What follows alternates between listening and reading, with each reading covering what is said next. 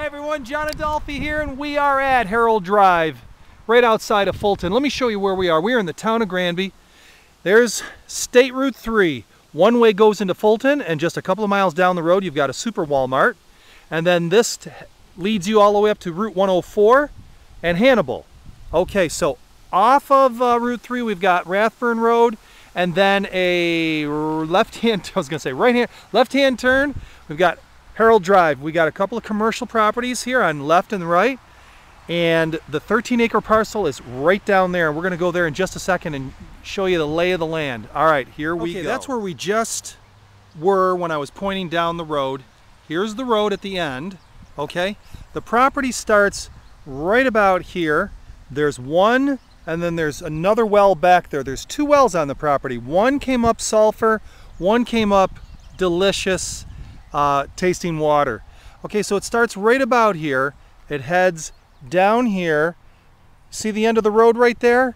And then over and then back on both sides. Now there's a berm or like a hill here that blocks out not only the site but the sound, most of the sound of Route 3. Now let me show you on the map here of what I'm talking about. So we're standing, right about here.